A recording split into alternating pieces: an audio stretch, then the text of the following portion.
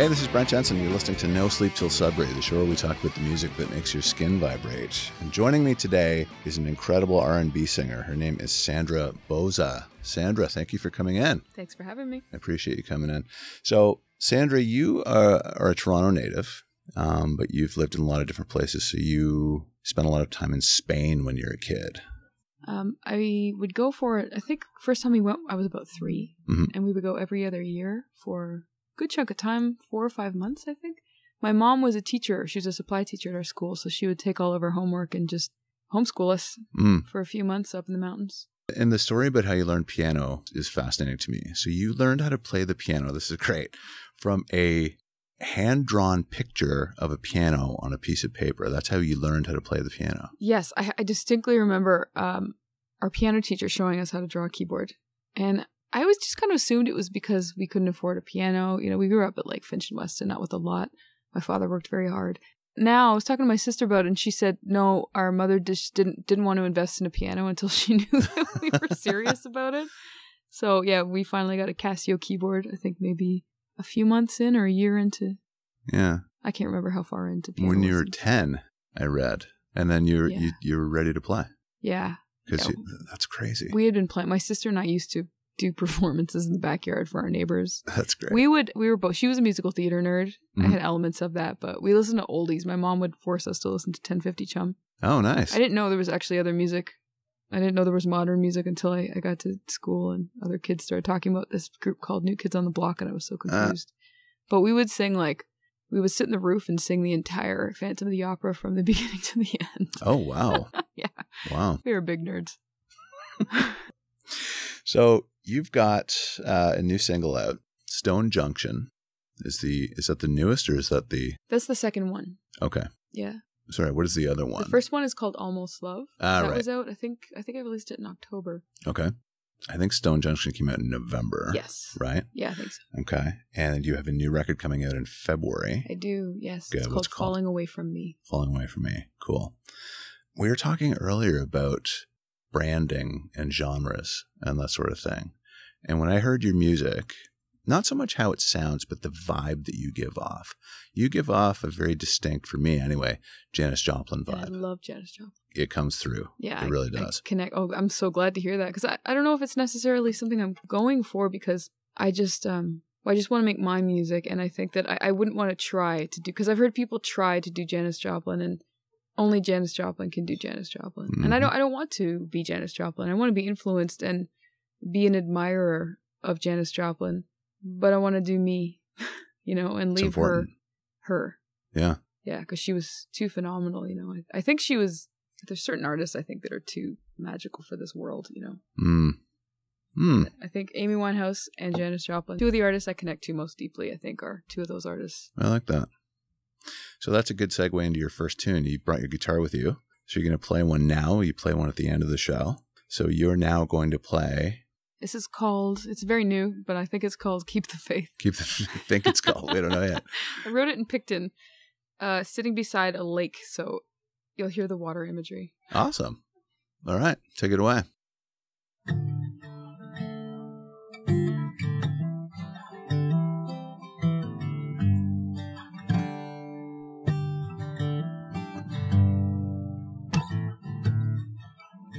All the love you give me, I can't quite believe.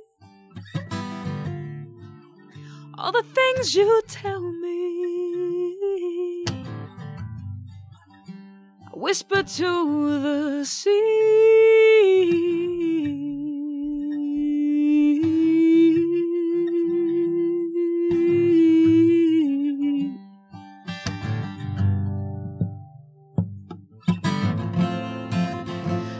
Trying hard, honey. There's a lifetime of fantasy blocking my way. Just keep the faith, honey, and I promise I will believe.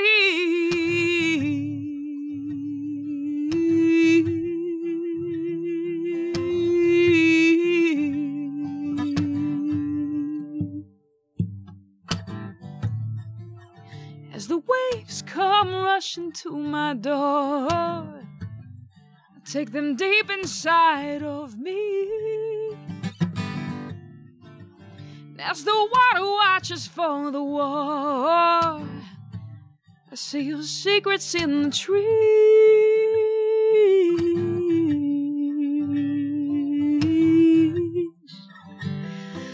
Ooh.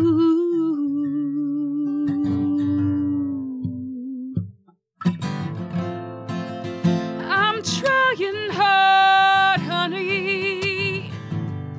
There's a lifetime of fantasy blocking my way.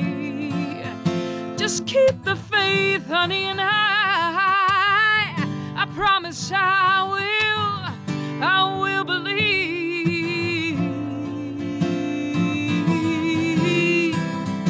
Oh,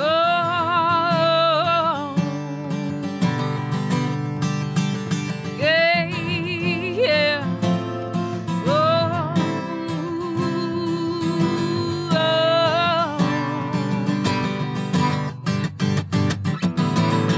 and as the past comes rocking up the shore, I know that no one that knows me is gonna know me anymore. And as the sun breaks, I promise that the change will echo in the hearts of anyone I've ever named. And I will believe, I will believe, I will believe, I will believe.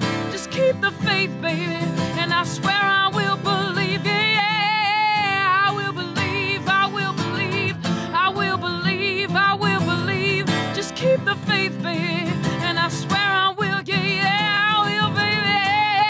I'm trying hard, honey. Yeah, just keep the faith, baby. I'm trying hard, yeah.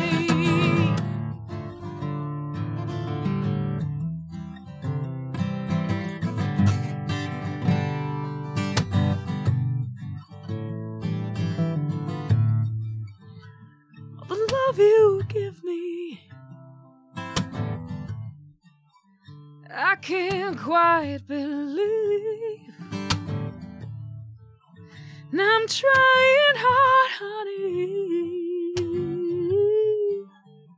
Just keep the faith. Just keep the faith, and I will. And I will. And I will believe. I will believe. I will believe.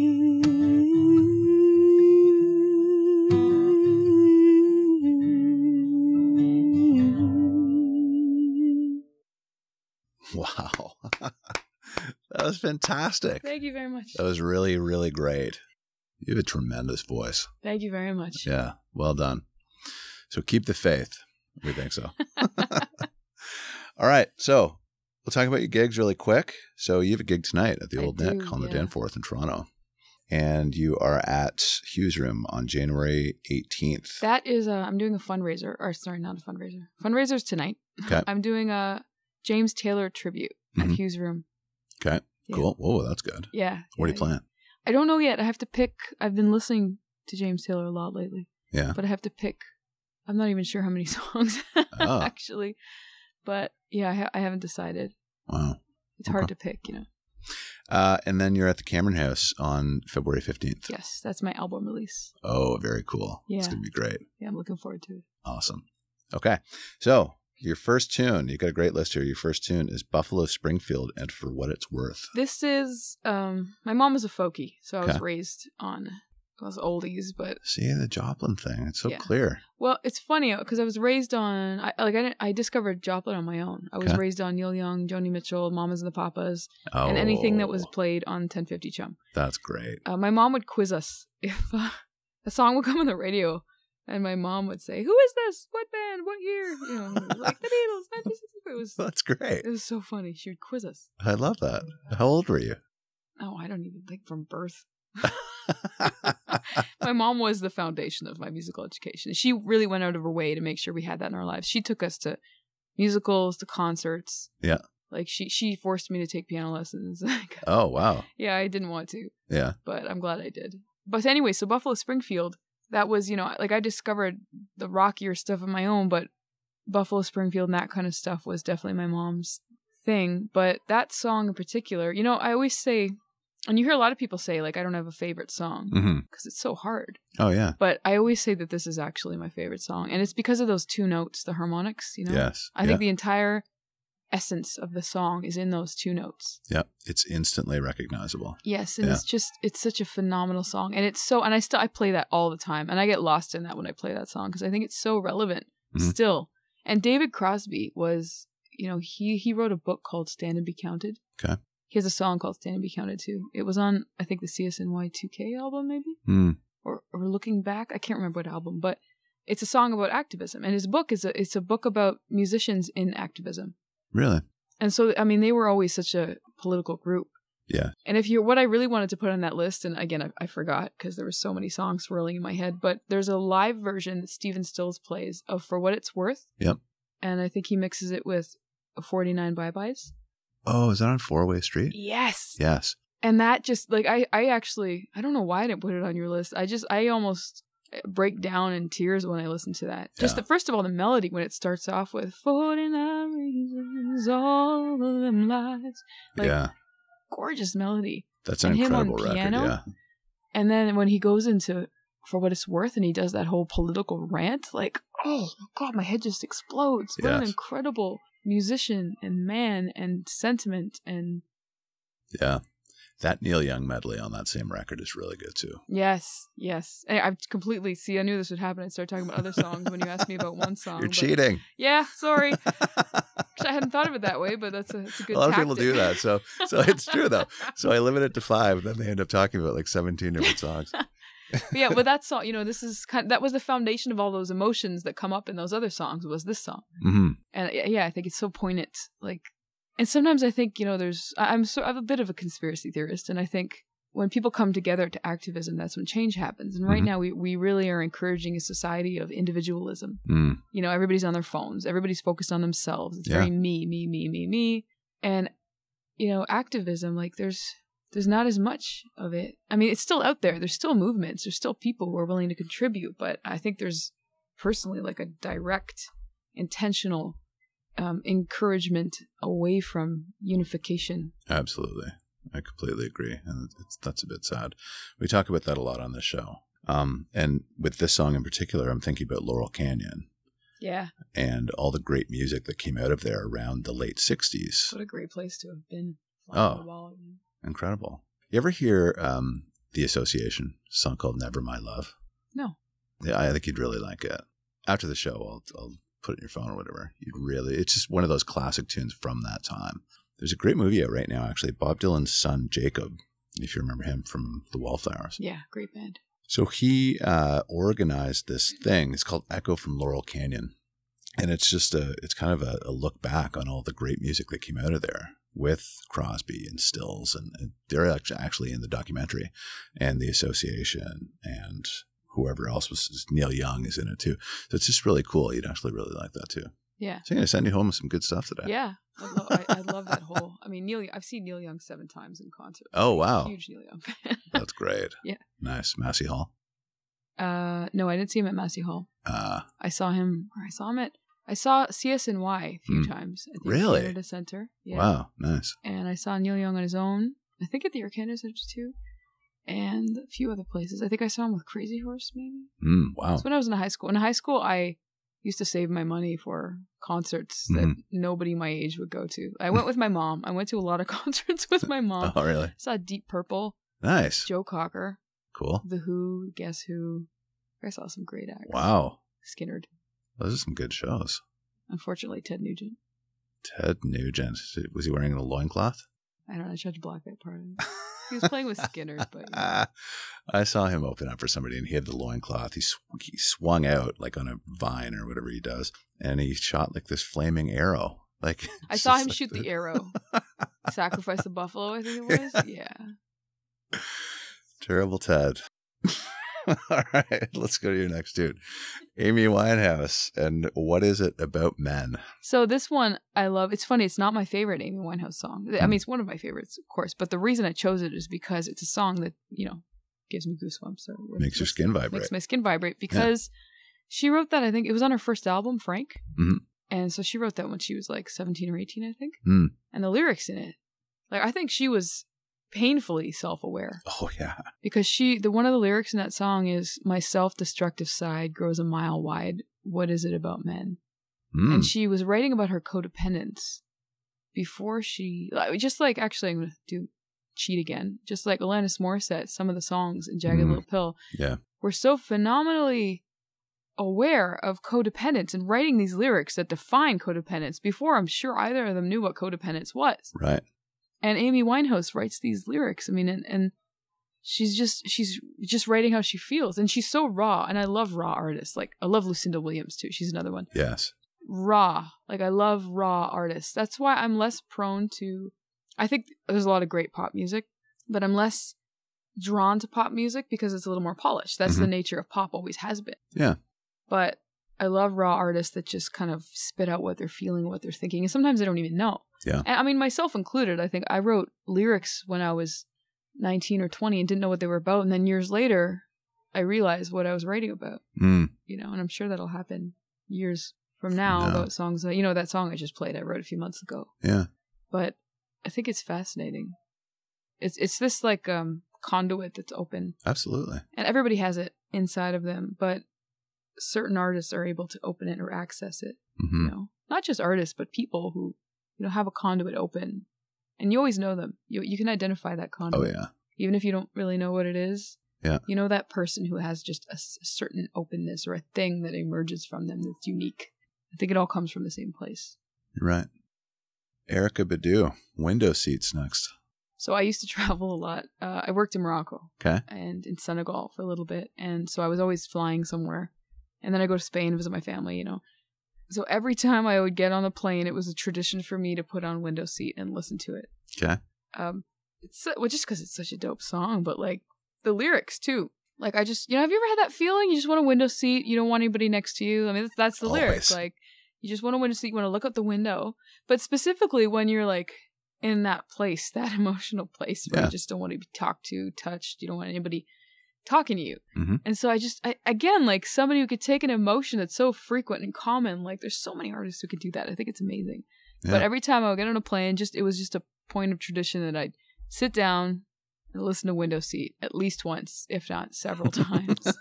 I used to do that. There's songs that I love. I will listen to them on repeat for hours sometimes. For hours? Maybe crazy, yeah. Really? There's a couple songs that hit that spot. Acid Tongue by Jenny Lewis. Yeah. Camisa Negra by Juanes. Wow. No idea. Yeah, that one's like, in the Spanish world, that's a super popular pop song, but it's great. It's so catchy. But yeah, that's a Window Seat. I would listen to it like on repeat for. I do that. I do that sometimes. Yeah. Like there's really great songs that you come across that you just have I just have this deep appreciation for, and I just want to hear them over and over again. You know what one of those songs is, and this is almost a guilty pleasure, but I don't mind telling you. It's To Sir With Love.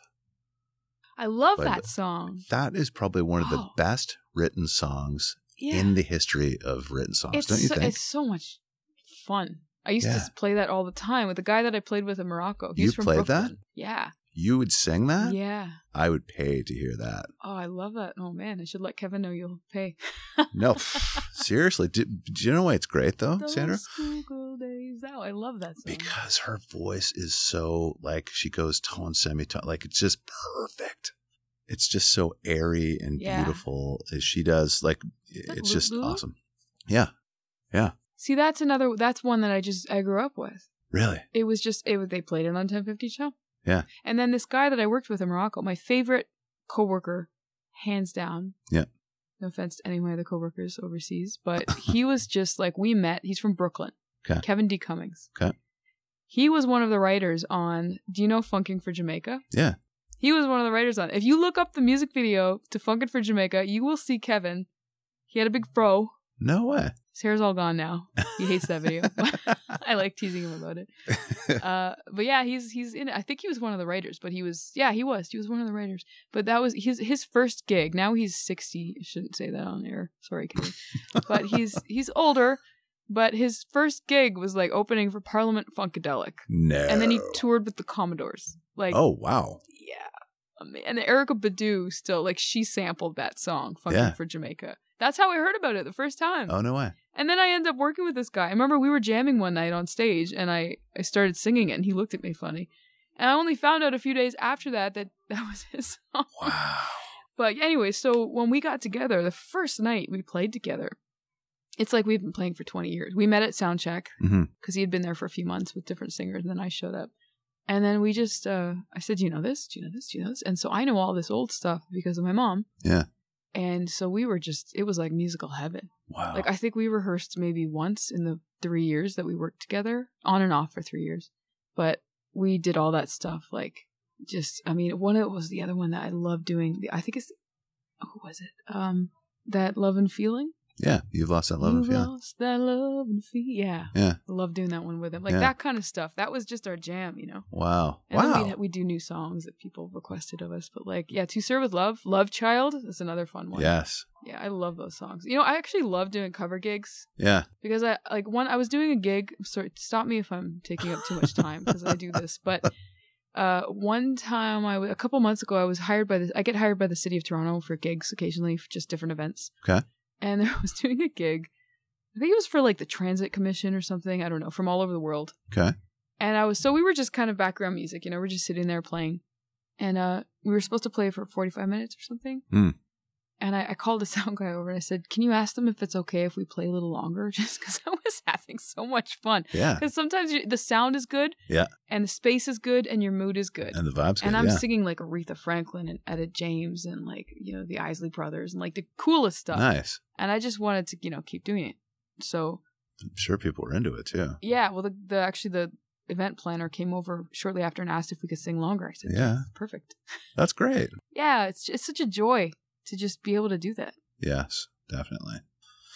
Neil Young is next with Old Man. Okay, so this song. Okay. This song is very important to me.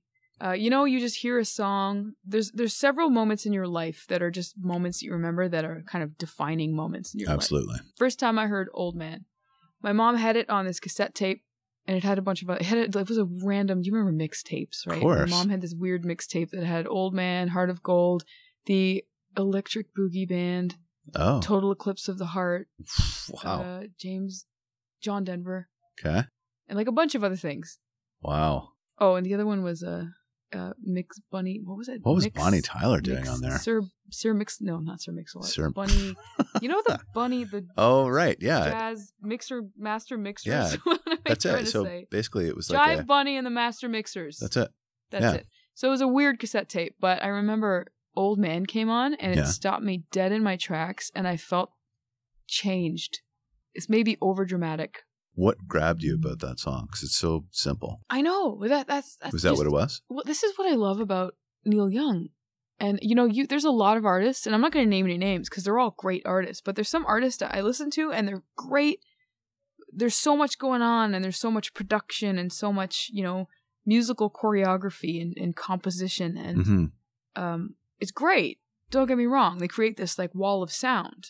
But that, for me personally, everybody's different, is nothing on somebody who can take 3 chords and lyrics and a melody and create an atmosphere that stops you in your tracks and just grabs you. Yeah. Like Craig Cardiff is like that. I saw Craig Cardiff in Vancouver. I used to live in Vancouver. And we used to go to the Railway Club all the time. I played there like often on Wednesday nights with Super Robertson. He had a show every week for like, I think, almost 20 years. And one night Craig Cardiff was coming on after. And so I stuck around and listened. And like he had an entire room silent, jammed. People were sitting on the floor 2 nights in a row. Wow. And it was just him and a guitar. And it's because he had this voice that just like stopped you. And it's just him and a guitar.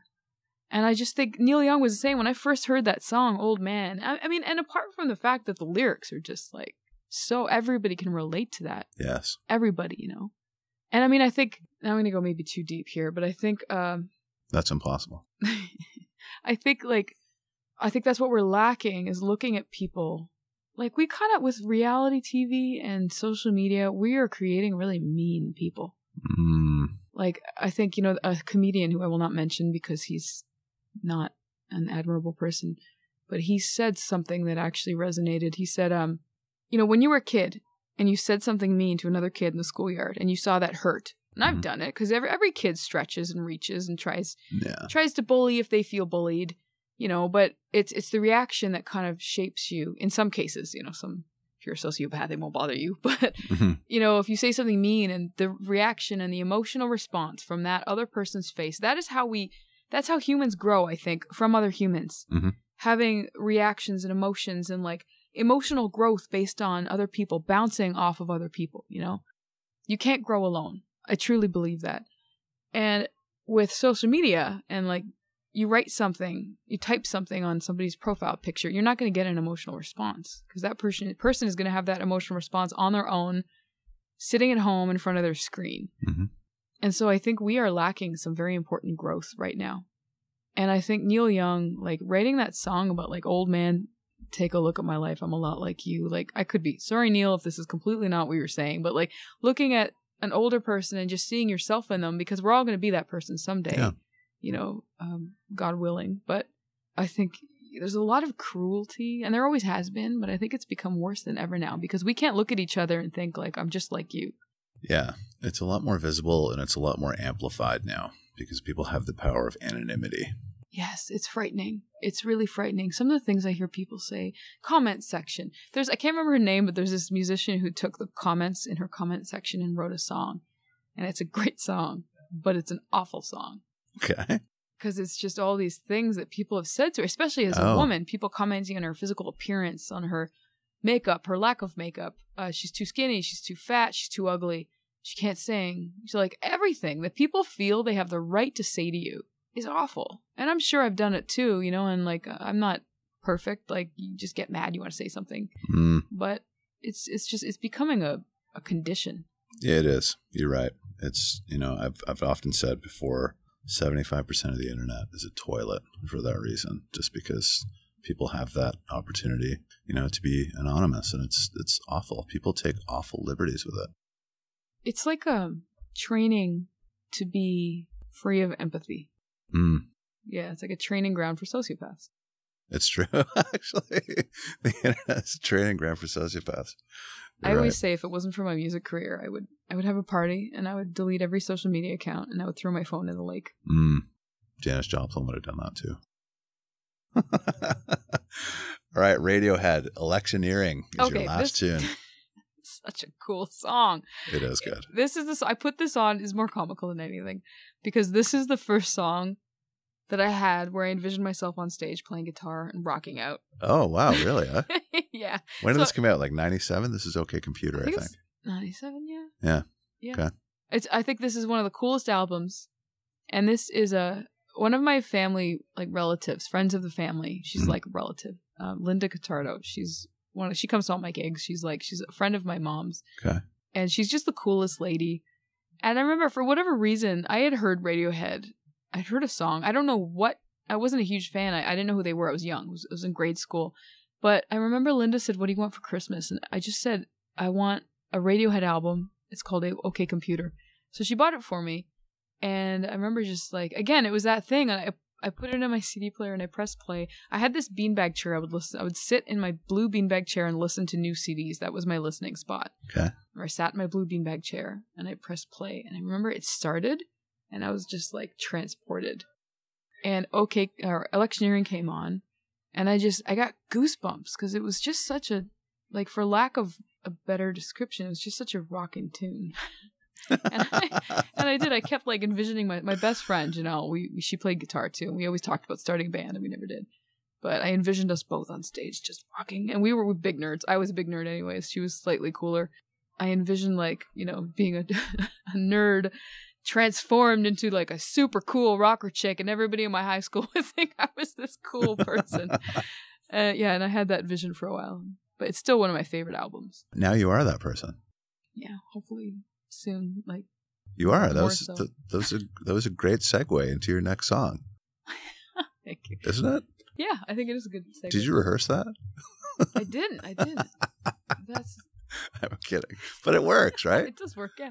So you imagine that you could be this super cool rocker chick, and now you are a super cool musician with a fantastic voice, and you're going to play another tune. I will play another tune. I also wanted to point out my guitar is called JJ. JJ. Its name is JJ after Janis Joplin. Okay. Oh, Yeah. interesting. I like that. This is also a relatively new song. To Serve with Love? I wish I could play that. So do I. I love that song. Okay, next time you're playing it. I could sing it a cappella. For real? If I get the lyrics out, I could sing it a cappella, yeah. For sure. You want me to do that? Yes. Instead of this song? No. No, do what you want. I'm being an idiot. Do what you want. I'd love to, actually. I'd love singing a cappella. My favorite part of that song, well, I mean, the melody and the rest of it and the songwriting, but her voice is just like perfectly suited to that song because it just floats. Well, she's also got sort of a, I mean, her whole branding was sort of like a schoolgirl, kind of thing. Yeah, exactly. Which is kind of weird, which actually. Suits it. It is a little weird, but that's like, another conversation altogether. Yeah. Yeah, it just suits the song, It does, for sure. Well, there's a movie, To Serve With Love, right? I think Sidney so. Poitier? Oh, yeah. Was it called To Serve With Love? I think so. Yeah. I think you're, and she was in it.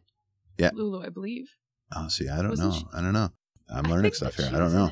I could be totally wrong. But I believe that she was in it, and then she sings the song at the end. I think. I have no idea. We'll look it up. All right. Yeah, I'd love to sing that cappella if you want to extend your podcast, because I'd be thrilled.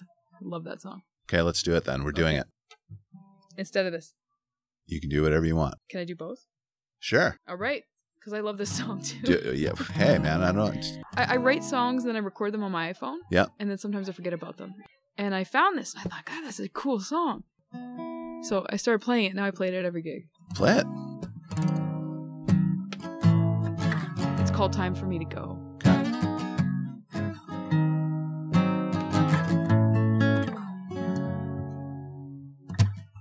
Tell me the truth, babe, do I still make your blood boil? Tell me the truth, babe, would you still ring around the world for me now? Tell me the truth, babe, when's the last time that you screamed my name? Tell me the truth, babe, is it more passion or just pain? I don't wanna argue no more, I ain't got nothing left to fight for. I don't know how we got here, but it's time for me to go. I don't wanna argue no more, I ain't got nothing left to fight for. I don't know how we got here, but it's time for me to go.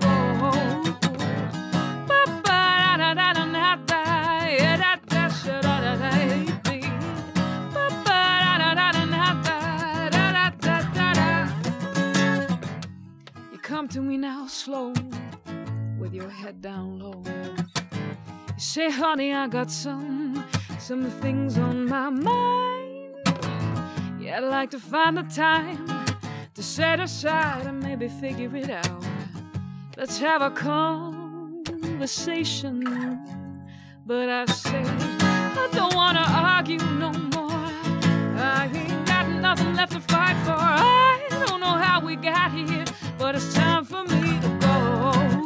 Yeah, I don't wanna argue no more, I ain't got nothing left to fight for. I don't know how we got here, but it's time for me to go.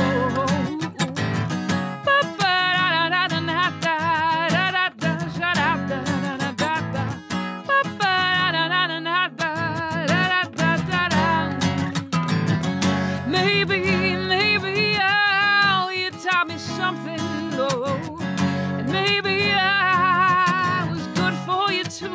Oh, maybe our time has come.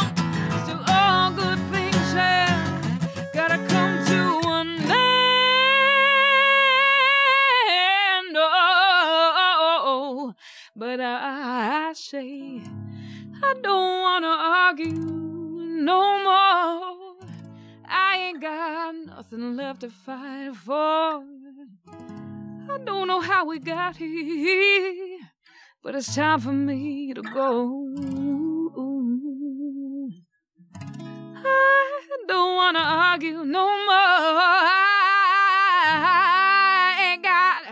I got nothing left to fight for. I don't know how we got here, but it's time for me. Yes, it's time for me. Yes, it's time for me. Ba, ba, ba,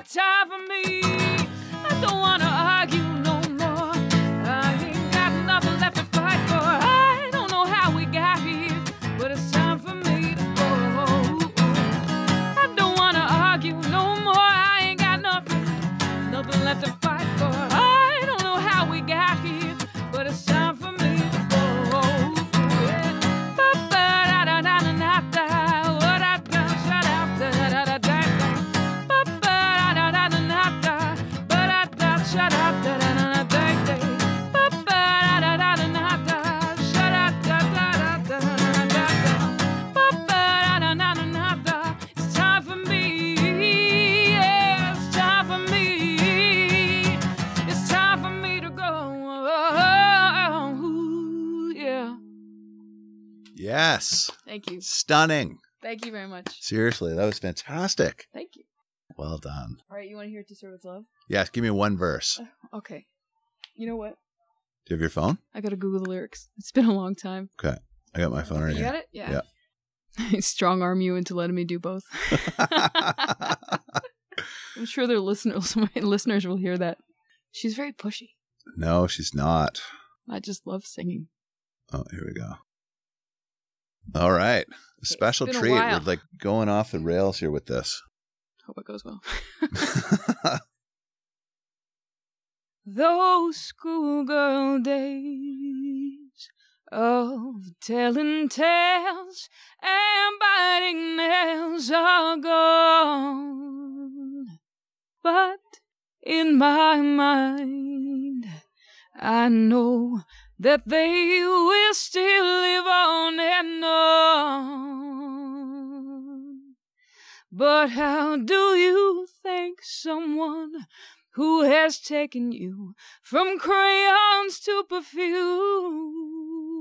It isn't easy, but I'll try.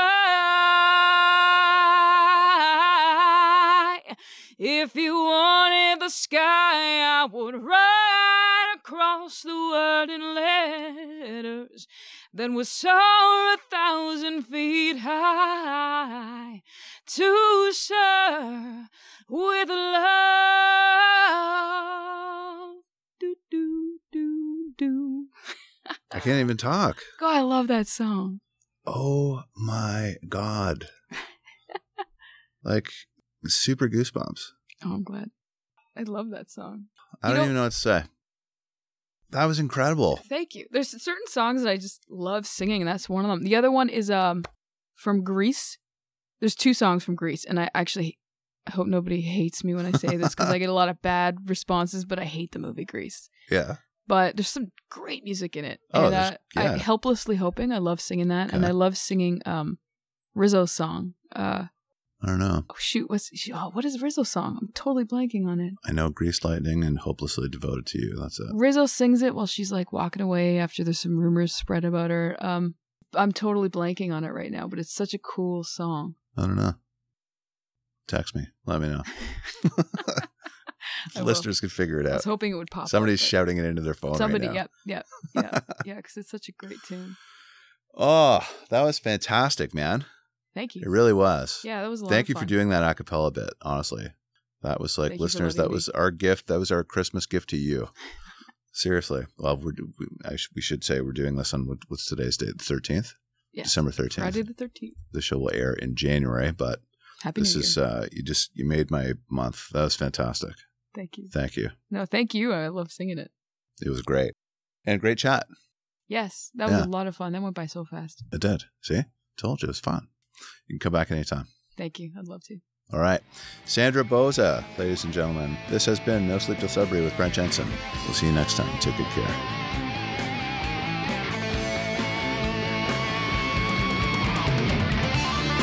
Brent Jensen is the best-selling author of No Sleep Till Sudbury, Leftover People, and All My Favorite People Are Broken.